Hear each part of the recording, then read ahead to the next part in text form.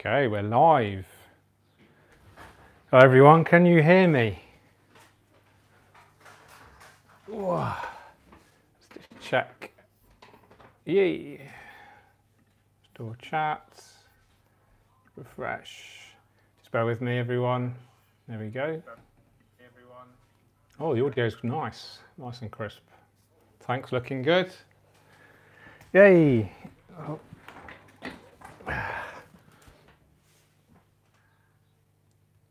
Okay, here we go. Thanks for joining everyone, really appreciate it. Hope everyone is well and healthy in the crazy world that we're living in right now. And I think this is the third Sunday that I've done this live stream. Just a community chat, an opportunity to engage with you guys. You can chat amongst yourselves in the chat as well if you want to. Thanks to my moderating team, you know who you are. I really appreciate all your work. And yeah, let's have a really good live stream, good session, a bit of fun. And let's start off by being grateful for aquascaping, because I think a lot of people are at home a lot more than they normally are, and I think there's a lot more. In fact, I've set up, if you've seen my last video, my latest upload, that was a quick update on the 5 tanks that I've got going on now. And I think this has been maintained, I think, 3 times this week already. Let's talk about this for a minute, because it's approaching kind of what I'd say full maturity now. And I want to take a really great photo of it and potentially enter it into some contests, but also as an opportunity to share with you guys how I take photos. So potential for 2 separate videos, or maybe 1 video. I want to definitely do a video on how to get the best out of your smartphone for aquarium photography. Most people have smartphones. I think about two-thirds of YouTube content is watched on mobile devices now, and so it kind of makes sense, you know, to maybe encourage you guys to use your smartphones to take decent photos of your aquariums. Most modern smartphones have very advanced cameras, and you know, they're even sort of more advanced than the cameras now is actually the processors. So the lenses might not be so great, the optics, etc., but it's actually the computational power in the computer that can really get you really great results out of your phone. So I'll do a video all about how to use your smartphone, whether it's an iPhone or an Android device or whatever. The principles remain the same for, you know, all the smartphones. And you can get some great results. If you look at my Instagram account, the vast majority of those photos are taken with an iPhone. This is being live streamed right now on an iPhone as well. So it just shows you can get, you know, really good results. And on that topic as well, you know, if you are a keen hobbyist and you have an Instagram account, then if you don't already do so, then maybe this is a great opportunity to really kind of focus a bit more on your Instagram account. You know, share your hobby with the world. It gives you a bit more of maybe a sense of purpose, a bit more motivation maybe to make your tanks look even better than they already do, hone your photography skills, and you know, you can grow a community yourselves, engage with other hobbyists. And I think this is a really great way, especially while we're in this environment that we are, you know, physically removed from each other. We're actually ironically more connected than we ever have been, you know, with the beauty and technology and social media. So that's to our advantage. So a bit of a ramble there about Instagram, etc. But you can look forward to a video on how best to use your smartphone to take a good photo of your tank. I'll just go over a little bit about news from my week since we last did a stream. You've seen all the tanks that I've set up recently. Really excited to bring you some new content from my Awase Style Line 85. If you did see the video, you will know, you might have just got a sneak kind of glimpse that it's an Iwagumi setup. I did produce quite a high-end kind of video for Awase, and once that's been published by those guys, I can do my own video for this channel as well. So you can look forward to that in a couple of weeks or so. And then after that, I've got an Awase Style Line 125, which is slightly bigger than the 85. And I'm not sure what aquascape, I'm probably going to do very kind of wood heavy, because this iwagumi is obviously just rocks, and I wanted to do something more wood based, maybe some crypts, some stem plants, and quite a kind of jungle kind of scape, maybe non-CO2 as well, quite low tech friendly. And then I actually had this idea the other day of creating a series of aquascapes, all kind of biotope themed. So if you don't know what a biotope is, it's trying to replicate a natural habitat of where the fish actually come from. So it could be, you know, the Amazon or a tributary from the Amazon. It could be a blackwater, you know, kind of estuary, or fast-flowing stream from Asia. Or I did one of my first biotopes I ever did was Cambodia, which had Harlequin rasboras in there, blackwater setup with leaf litter, etc. And I think this is a really good opportunity to combine some educational kind of perspective from, you know, choosing the right fish, the right plants, the right, you know, appropriate water chemistry, appropriate temperature, appropriate flow rates, feeding the fish the appropriate foods, getting all of these things right to promote the best kind of natural behaviour of the fish, because that fish is used to living in that natural habitat. So I did consider creating a series of biotopes, maybe one a month or so. And I think this would be really nice video content for you guys as well. Trying to combine the beautiful aesthetics of aquascaping, but with the welfare and, you know, attention being paid to giving that fish the best environment possible for it to thrive. I do have relatively hard tap water here, so I'm not intending on using reverse osmosis, so I might be a little bit limited in terms of what fish I can stock. But good news is that most captive bred fish these days, even if they originally come from like a really soft acidic water from their origins, from their natural habitat, a lot of them that have been captive bred are adapted to harder water. So I should have scope to do, you know, a vast sort of spectrum of biotopes. So that's something I'm really considering. Drop me some ideas in the comments, and I'll look through, I'll review them and see if there's any great ideas that hopefully I can replicate and share with you guys.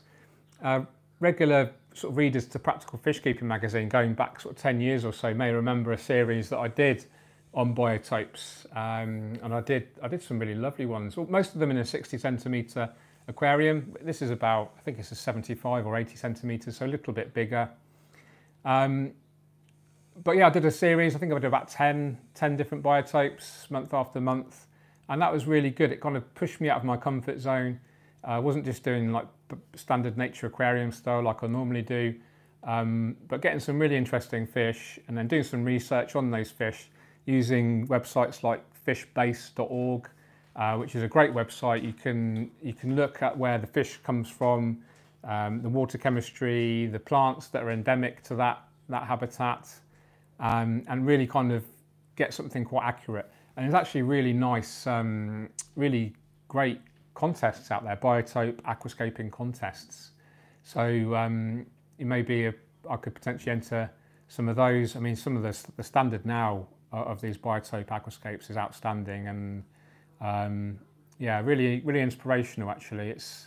It's nice to do something a bit different rather than just aquascaping for the sake of making an aquarium look beautiful, but actually doing something of a little bit more kind of purpose and adds a little bit more value potentially by creating something beautiful to look at, but also a really great home for the fish, and being really thoughtful about stocking the fish in the right quantities, the right species that actually go together, that would live together in nature.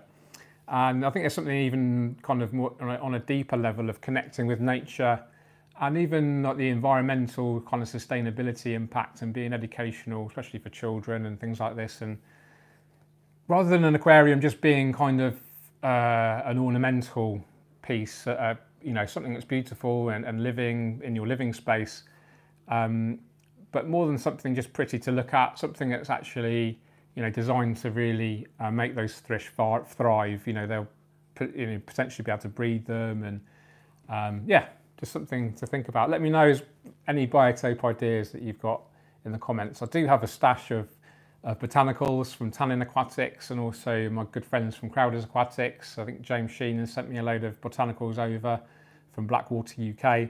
So the potential to create black water setups is very good. But maybe something different. Like I'm really interested in maybe like some goby setups. Maybe something with really fast flowing shallow water. Maybe even something kind of semi-emerged. So maybe only fill the tank half with water, have loads of emergent plant growth. Have like a super fast flowing. I don't know, loads. Just so many things to consider. So exciting. So that's a tentative plan. The long-term plan for the Style Line 125. I think I'm going to keep the Malawi cichlid tank running just because I love it so much. The fish are just so beautiful, so active. I've kind of evolved the hardscape over the last 6 months or so, just taken pieces out, rearranged it slightly so the fish have got a little bit more room, and just aesthetically it's a little bit more balanced. But I don't intend changing that anytime soon. It's just nice to have a constant, and something that are really kind of focusing on the fish, looking after them as best I can and getting the best colours and just seeing them behave really well.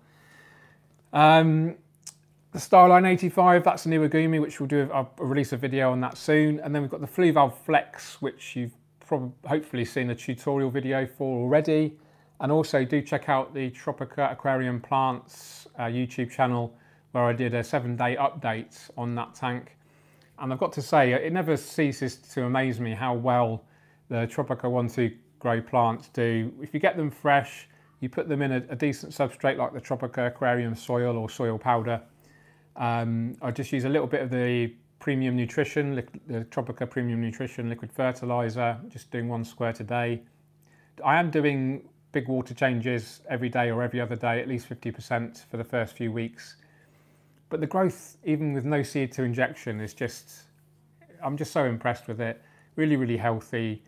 No signs of any algae. I have added 1 nearite snail, 1 Amano shrimp and 1 cherry shrimp. I will add more shrimp, probably add more cherry shrimp because I love them so much and they're breeding really well in here. So I'll just net a few out, maybe half a dozen, maybe 10 or so, put them in the flex. They'll probably start breeding in there. And then in the longer term, I can think about stocking some fish. So again, open to ideas on what fish I should be stocking in the Flea Valve Flex. For those that don't know, Nimrod, my male betta fish, sadly passed away a couple of months ago. I was really quite sad. I didn't do a video on it deliberately because I was quite sad about it. But funny story, well, not really funny, but he passed away, and then I didn't have the heart to re-escape the tank, and I had it actually in the living room, just behind this wall here, and I have to confess, I turned off the filter and the heater. I left the lights on a timer, and I didn't touch it, and didn't do any water changes. And the plants just grew. They kept growing and growing. And when I lifted the lid up, you may have seen the video of me doing this on my Instagram. I think I put it on did I put it on Instagram or did I put it on I can't remember. But there is something out there which I uploaded recently. And all of the Hygrophila siamensis 53B had grown so much, it had grown out of the water, adapted to its out of water state, and actually started growing all the way around the LED lamp. So when I lifted the lid up, it was all kind of all tangled up in each other. So yeah, that was interesting to see that plants will just grow even without sometimes without circulation. There's no heater, just the lights on for 8 hours or so. It was a good substrate. It was the Tropica soil, but I wasn't adding any liquid fertilizers. But it just shows, that you can achieve success with a super low-tech system. MD Fish Tanks, if he's watching, congrats on your 100K. He does loads of these no-tech tanks, no CO2, no filter, no heater, and you can achieve great success. I think the key with that is having healthy plants to start with and a high density of plants as well, because these act as the filter and they just help create a kind of healthy biological balance in the aquarium even without filtration. Obviously stocking fish, etc. is going to be a bit more challenging, and you always need to put the welfare style. But yeah, that's all the tanks so far that are up and running. I do have an idea for I'm really excited about this, and this is an exclusive. I've not told anyone about this project. I'm looking now. All right. I was jabbering on for about 10-15 minutes and there's just... Can anyone hear me now? Sorry about that, guys. 19 people watching. Okay, I really apologise for that. I should have been keeping an eye on the stream on my computer. It's really, really annoying. Okay, where did we get up to? What was the last thing I talked about? Because I really went into some details about future plans with aquariums and yeah, I really apologise for that, guys. Okay, so let me know if you heard me talk about the Tropica Aquacube, and then I'll tell you the whole thing over again, which took me about 10 minutes to do. New project. Did I talk about biotopes? Did you hear me talking about biotopes? A series on biotopes?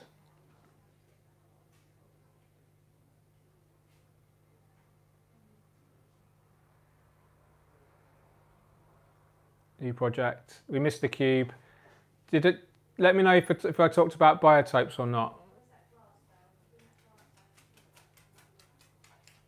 Oh, Tommy's here. Yes, biotopes. Repeat, Tropica, biotopes done. Okay, Tommy's here. Hello. Ooh, he's a good boy. So we talked about biotopes. Excited about that. Right, I'm going to put this on my lap to make sure it doesn't freeze. Massive apologies for that. So, exciting project. So the background story is that when I went to Tropica regularly, I was involved with helping to create some display aquascapes for Interzoo 2020 for Tropica and for their 50th anniversary. Some of you may have seen the videos.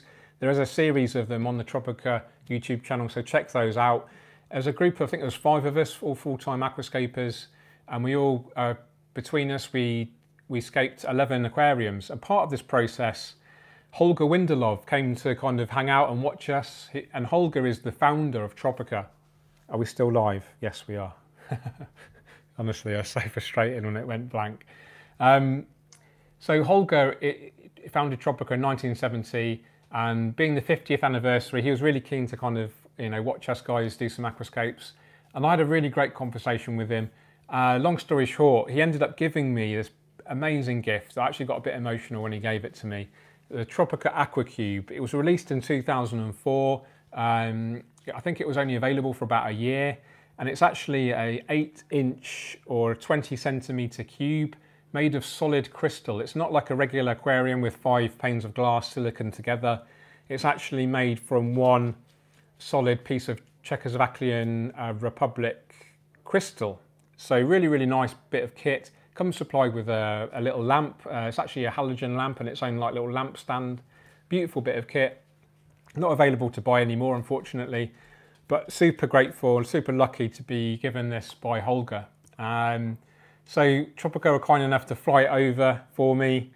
I have it at home right now, and then my plan is to do, because everyone's on lockdown and I can't do any physical workshops in stores, I thought what better than actually do a workshop live for you. So the plan is to use like professional kind of lighting, hopefully figure out how to get my better camera used for live streaming, and basically try to create this workshop for you, the best kind of live stream that I can, hopefully if technology allows it to.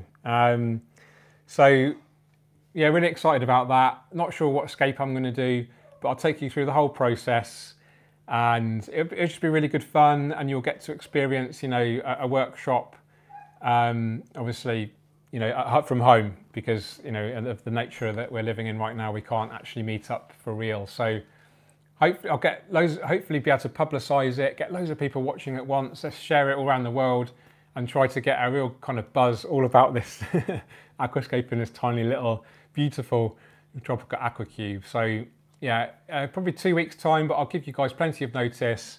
I'll publish the links, etc. Hopefully you can share them around, and let's try to get as many people watching this live aquascaping workshop as possible.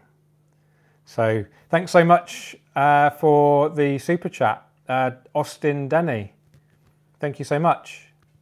Other news, we talked about all my aquariums at home. I've just been busy finishing the book off. Hopefully by the end of this week, I'll be going to and from my editor. He's actually an aquarium keeper as well, which is really handy because he knows the kind of, he comes from a hobbyist background, so he can read it with some authority, and he's actually given me some great ideas for more content. So yeah, it's going to be great. The release date has been postponed till November. You can pre-order it from Amazon, but I would encourage you maybe to wait and hopefully buy it from your local retailer. I'd rather support the local aquatic shops rather than Amazon, to be honest. Obviously, I'd like to sell as many copies as possible, but I prefer to do that through Amazon. Tommy, what have you got? Emma, can you call Tommy? He's got a sweetie wrapper. Go see Mummy. Good boy. So, what was I talking about? I got distracted by Tommy. The book, yes. So it's going to be about 40,000 words, maybe 50,000 by the time I finish. Loads of extra content that I'm planning. But the most exciting thing for me, well, it's obviously, the whole thing is going to be great. But I've been looking through some old photos from my old photo libraries, and there's stuff that's completely exclusive. That's not been published in any magazines or the internet yet or anything like this. So really excited for these to be kind of part of the book. All the techniques and the methodologies and the step-by-steps and stuff, it won't be much of a surprise to regular viewers to the channel. Go see Mummy. Go see Mummy. Daddy's busy. Good boy.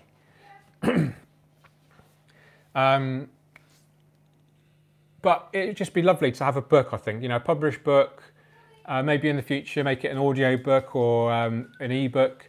But there's something I think really special about having a paper book where you can physically take it around with you and feel it, and the high quality photos. I think it's gonna be a 9x9 inch book, so square format, but hardcover and high quality pages, and I'm really excited by it. I've already decided what the centre, the double page spread will be in the middle. I won't spoil the surprise. But yeah, no, it's gonna be great, and I'd obviously really appreciate it if you guys could consider buying it. I do want to kind of make it available. I am kind of in the process of setting up my own website, so there might be potential to buy it from there, maybe buy signed copies or obviously giveaways, etc. But yeah, the book, it's been obviously a long ongoing project. But super excited by it. I've been writing for magazines on and off for the last 10 years or so, more than that, 15 years or so. But to finally have a book published by a full-on, not self-published, anyone can actually publish their own book if they want to, but to be approached by a really big publisher, they're actually based in New York, Skyhorse. Yeah, it's exciting. I'm really excited by it, yeah. Thanks for the super chats again. Fish Fanatic, how much is the book? Hi MD, love the vids. The book, I think it's going to retail for about $20. So I think you can save some if you pre-order it now. But like I said, try to wait until it's available from your local aquatic retailer, and then support those guys, especially now. Amazon probably aren't struggling at all, but we've really got to look after the local aquarium stores at the moment. They're going to be struggling because they haven't got the footfall. Some of them are doing mail order, some of them are doing a personal delivery service, but obviously they're going to be having a huge impact from what's going on at the moment around the world. So just as a general note to you guys, please do consider supporting your stores. Even if you can't, you can just buy stuff that you don't even need right now. If you can afford it, I know some of you will be struggling financially as well right now with what's going on, but if you can afford to, just consider buying stuff that you might need in the future. It's a great opportunity to rescape your tanks potentially, or just buy some new plants, some new hardscape. Hardscape and soil and things like this always useful. You know, they don't need to. You don't need to wait to buy them. You can buy them and then just keep them for when eventually you do a new aquarium or a rescape, etc. So yeah, just support your local stores. It's really important.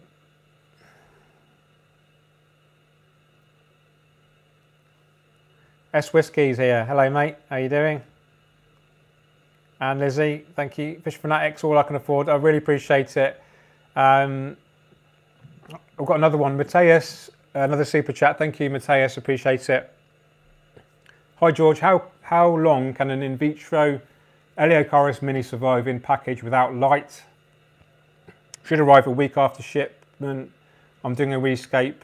Instagram math understroke scapes. Okay, so without light, Eleocharis, you're probably looking at a couple of weeks at least. If you can, just put it somewhere where it's going to get a little bit of light. I mean, you could even actually have it floating in your aquarium. It's going to get light from your tank if you've got an aquarium that's running. If not, maybe put it by a windowsill where it's getting some natural light. The plant will want to grow because it's a baby plant and it's in a super rich nutrient liquid. And so if you're starving it of light, you know, you're basically slowly killing it. So just try to give it some light if possible. But if not, it should last a good couple of weeks. If you can, Eleocharis isn't so great in the refrigerator. Mosses and stuff will do great in the fridge. Actually, Tropica actually supplies special coolers which keep the plants at 16 degrees Celsius, 15, 16 degrees Celsius, which is the best kind of temperature to keep them at. So if you do have an option to keep them at that sort of temperature range, then try to do that as well.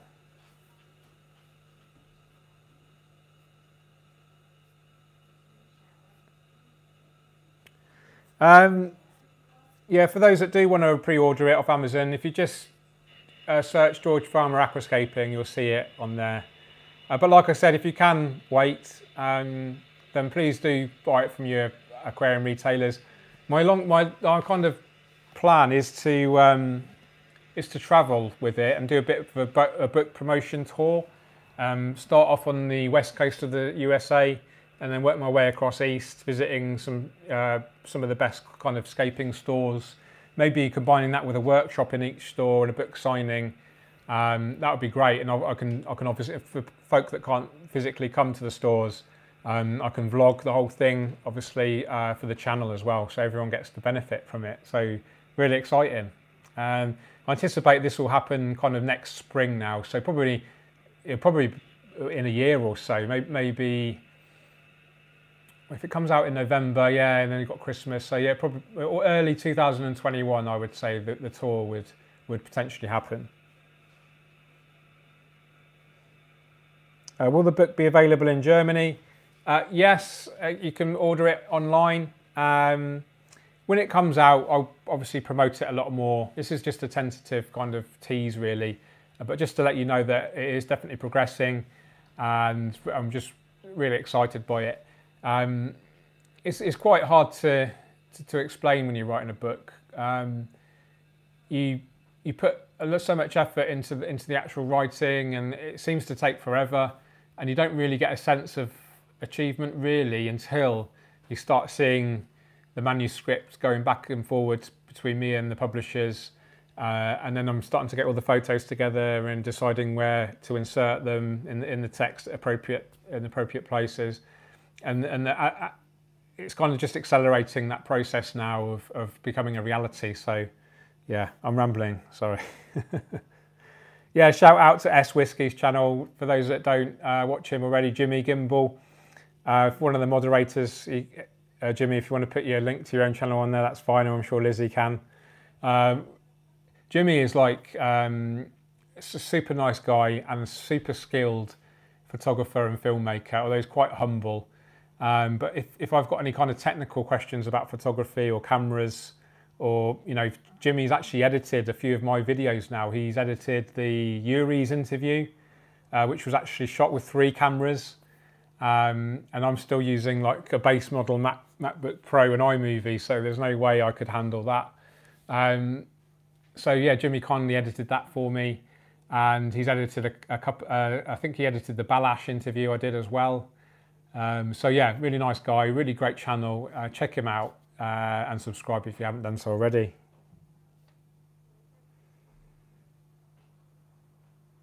Oh, bless you, Mark. Thank you for the super chat. $1.99. If anyone is in the NHS, I'd like to buy one of you a copy. Oh, that's amazing, Mark. So generous. That's a really nice gesture. All right, is anyone linked to S Whiskey's channel yet? Someone put the link on for us. Okay, so that's pretty much the updates from me. I did want to kind of talk a bit more about how important it is to have routines and things, especially if you're aquariums, you're at home more, you know, maybe get into a bit more of a strict routine with maintenance. The first thing I do in the morning, I'm normally the first one out of bed in the morning. I feed Tommy, I feed the fish, do the fertilizers, the tanks that haven't got auto dosers. You do the dishwasher, do all the good stuff. But you know, have a kind of strict routine when you're at home. I think it's really important. If you're stuck at home every day, it's probably quite easy to lay in if you haven't got kids and animals to look after. You know, keep fit if you can, keep physically fit. You know, in the UK, you're allowed to go outside once a day to exercise. I go in my garden. The weather's been beautiful here in the UK. I nip in the garden and do some push-ups and squats every so often just to keep active. You know, I'm sat behind a desk a lot of the time, so it is important to get up and move about. Sitting's actually, you know, really bad for you for any kind of length of time. So just look after yourselves, stay hydrated, just keep your immune system up if you can, you know, to fight off this horrible thing that's going on right now. Drink loads of water, eat healthy fruit and veg. Try not to eat too many processed foods. You know, supplement if you can, especially things like vitamin C, vitamin D3, magnesium, vitamin A as well, which is good for immunity. And just look after yourselves sort of physically and mentally as well. Try to get a good amount of sleep. Try not to get addicted to social media. That's quite hard. But yeah, just a few little tips for you. I am really into sort of health and fitness and wellness, but maybe it's time to set up a new channel for that. Oh, Elliot Long, thank you so much for the super chat. Does Seachem Prime Safe affect liquid ferts if dosed on the same day? I want to say not enough to really notice any difference. So I dose regardless every day, even if I've dosed dechlorinator or something. So, and it's the same with activated carbon in your filter. It might have a slight impact, but not enough to worry about. I would definitely still keep up that regular liquid fertilizer dosing.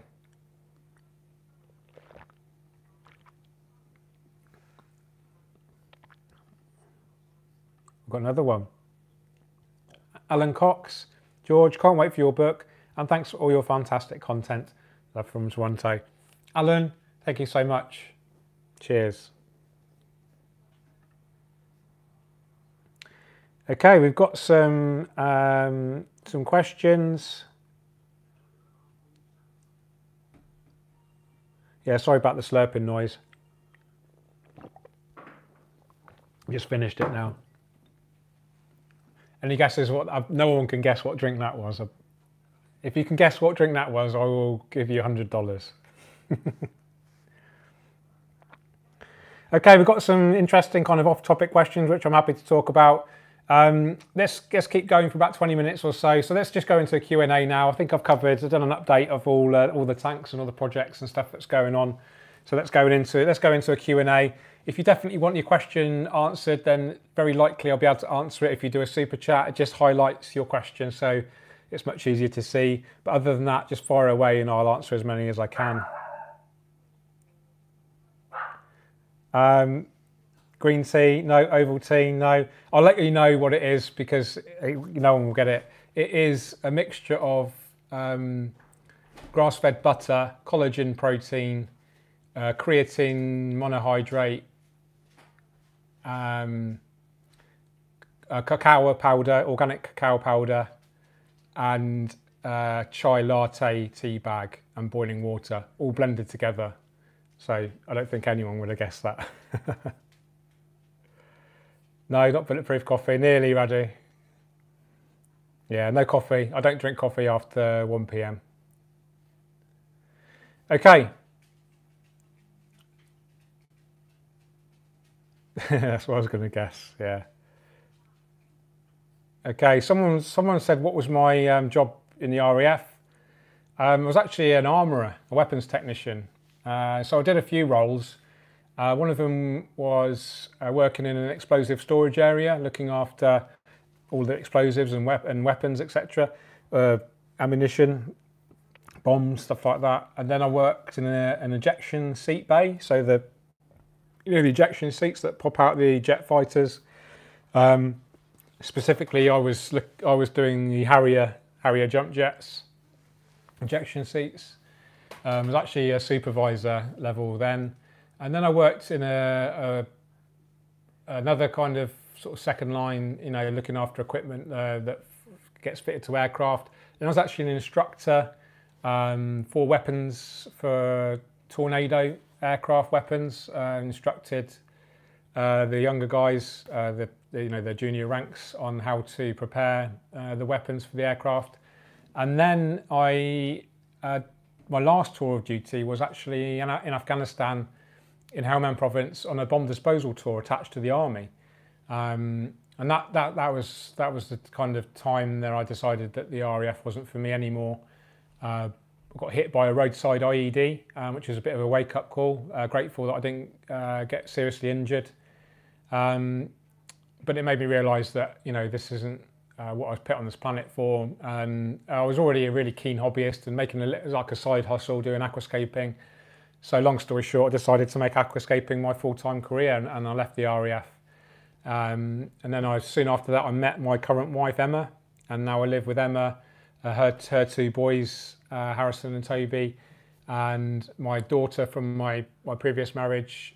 She's here right now, and I see her frequently, and she stays with us frequently as well. So yeah, basically made the transition from Air Force to full-time aquascaper. It wasn't without its challenges, but I'm in a very good space right now with things like YouTube are really good for me in terms of finding my kind of career more purposeful and adding value. Still really like to, the creative side of aquascaping I absolutely love. I love to share it with everyone. That's my passion, is to really share aquascaping and promote aquascaping as something that can really enrich people's lives, and that's what I try to get across with my content. Whether it's, I try to make it a nice blend of inspirational and educational content. Maybe not so entertaining as some of the other channels out there, but that's just not my style. It wouldn't be authentic for me just to be kind of super entertaining and funny all the time.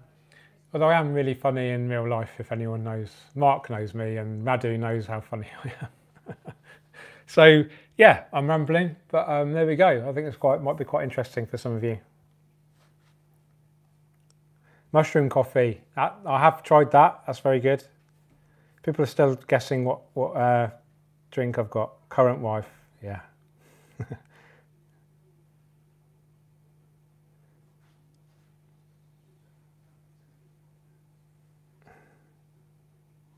This is a good question from Jason Larkham. What species of fish you've wanted to keep but never have?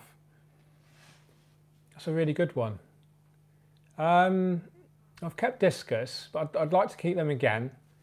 I'd really like to keep wild discus, but they're really quite tricky. Oh, Autumn Angels, that's a definite one.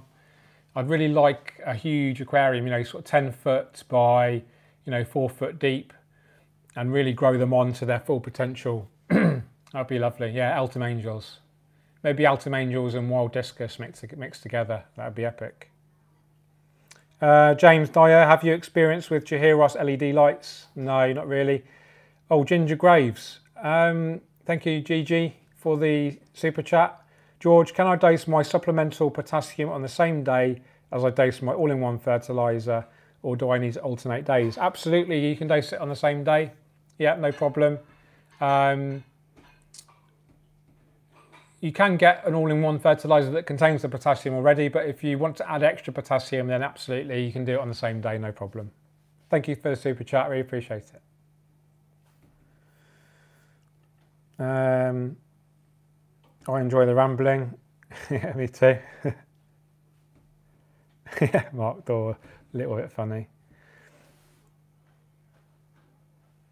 Trini Fish Hobbyist TV in capital letters. I guess you're shouting. Will you ever do a detailed series on aquascape types and techniques?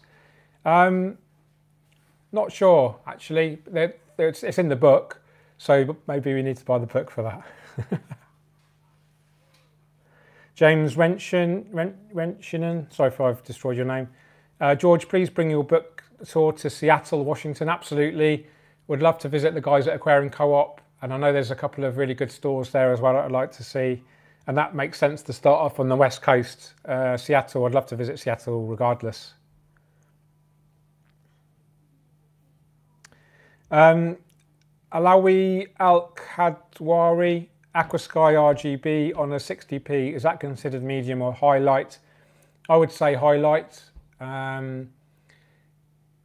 If you're injecting CO2 and you've got good fertilizer, a good nutrient, a good substrate, you could be able to grow any plant that you wanted with that light. So that's my advice. I would definitely suggest injecting CO2 and adding a good liquid fertilizer regularly with that light because it is a strong light. This is a good question, and it's something that I've considered. Where's it gone? Something about Wabikusa.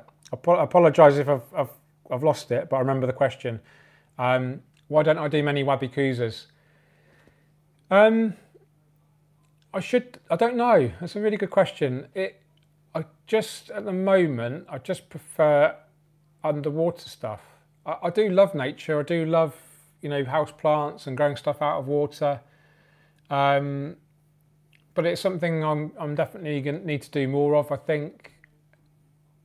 Yeah, I don't really know how else to answer that. It's a really good question. It's something to think about. Daniel Whittle, when we want book be released, hopefully November. Nick, will you do a book tour, UK book tour? Yes, absolutely. I would try to kind of stick to the UK aquascaping specialist stores.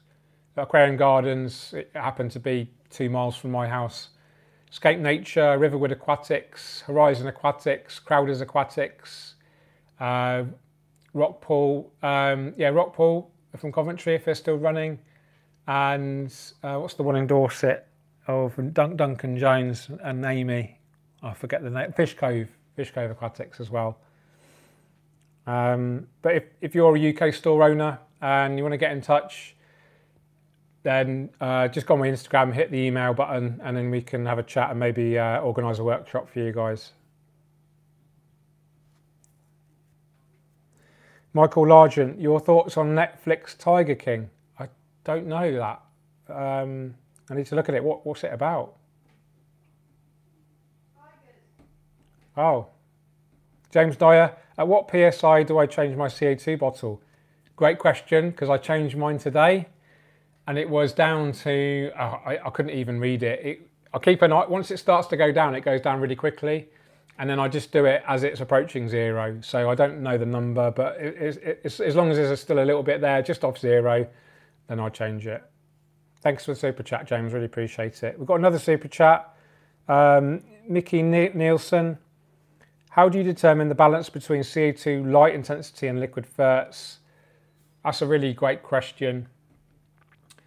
You start off with your light. So this is an in-depth question. It's worth going into some detail because it's quite a good value in this answer, I would say, for everyone that's watching. Choose the light according to what plants you want to grow. Figure out the most demanding plant of all that selection and then choose your light according to that. Try not to go too much above that because it's just more risk of algae, more maintenance, you need more CO2, more fertilizers. So figure out your most demanding plant, choose your light according to that.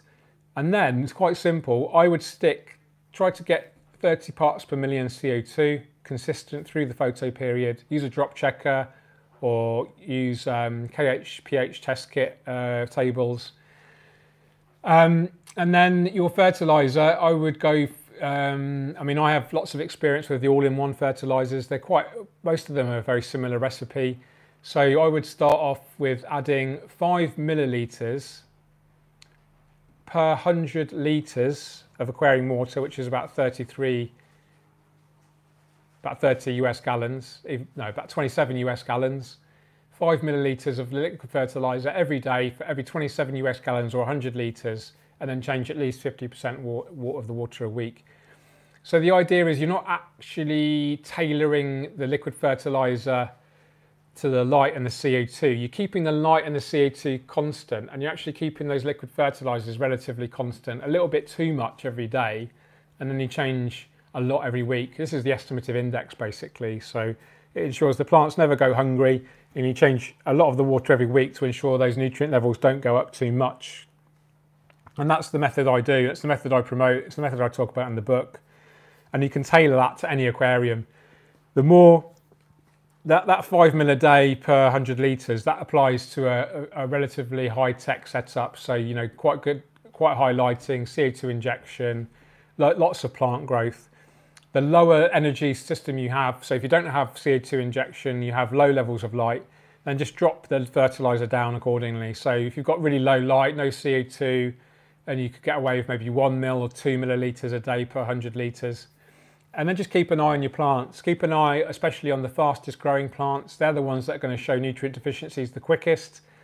If they start to look pale, like a pale green or a light or a yellow, or they start to get holes, etc., then you just need to up your fertilizer dosing. But if you've got good light, good CO2, you can't, and in loads of plants, it's actually quite hard to overdose. So always go for a little bit too much fertilizer than too little. That's my advice. Hopefully that answers the question for you.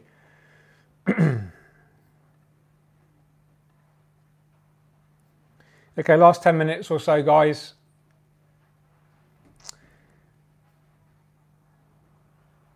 Duckweed, yes or no? No, not for me personally, because it just gets out of control. But in a low-tech system where you can control the growth, etc., it does have its benefits. Martin Redfern, hi Martin, how you doing, mate? Hi George, are you still considering going to the dark side and doing a reef tank? I will, yeah, I am considering it. I was in talks with Aquarium Connections with Vince Thomas, who basically runs the Triton system over here in the UK, and he's actually built a tank for me, and he was going to sponsor the channel with a whole system. But obviously with the lockdown right now, and I've got 5 freshwater aquariums running, I actually physically don't have the room for a reef tank now. But who knows, in 6 months, 12 months or so, and the offer's still there from Vince, then it's definitely something I'll consider. You know, I love to learn new stuff. I definitely have a thirst for knowledge with regards to anything, and I'd love to learn more about keeping a reef tank, and no better way to learn about it than actually do it. And the Triton system it will be useful for me because it's quite low maintenance in terms of it's zero water change. A lot of things are automated, so actually it arguably would be a less hassle than maybe a high-tech